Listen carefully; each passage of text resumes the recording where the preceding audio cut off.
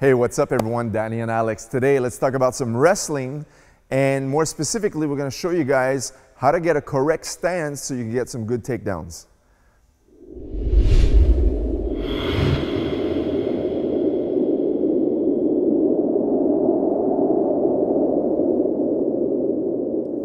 Okay, so in this first segment, what we're going to do is really teach you guys how to properly stand in wrestling. All right, so let's say, for example, you have your feet as such, like normally, and now I'm going to do it as a right lead, and Alex just besides is going to have that left lead. So now take a step forward. So basically, your feet would be like about, wider or equal to your shoulders, but not too narrow as such, right? So maybe like shoulder width or slightly, some wrestlers will like slightly wider.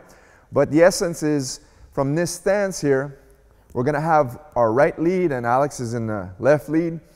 It's very important to stay on the balls of your feet, all right? And keep your head up. That's probably one of the most important things. You don't wanna have your head down as such, because we're not wrestling against the mat, we're wrestling someone in front of us.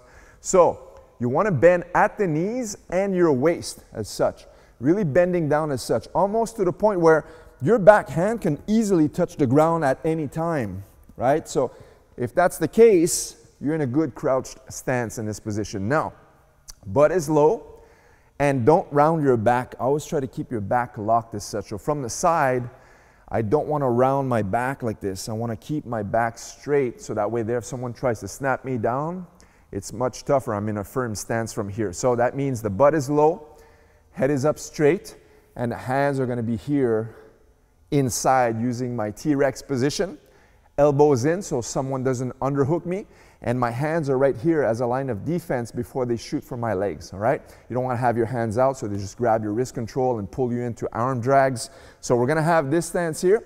Now Alex is going to show, when you want to start to move around, you want to have short, choppy steps, all right? So the way he's going to do this, if he moves a few reps to the front and to the back, is by never crossing his legs.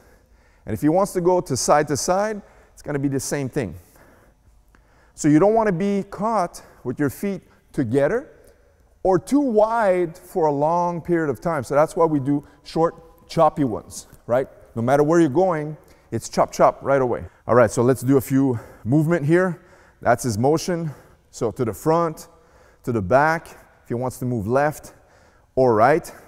And he's always going to be looking in front of him with a nice posture from the back. His hands are in front of him, elbows are in tight, always ready to either defend or attack at any time. So basically, this is the first segment where you need to know how to properly stand before you can learn how to shoot and before you can learn how to take somebody down. So guys, in the next video, we're going to teach you guys how to properly shoot that double, which is so common in wrestling. All right, guys, so there you have it. First video done on wrestling. Guys, hope you enjoyed this content. Make sure to subscribe for more videos just like this one. Leave us a thumbs up, and we will see you in the next wrestling video. Take care.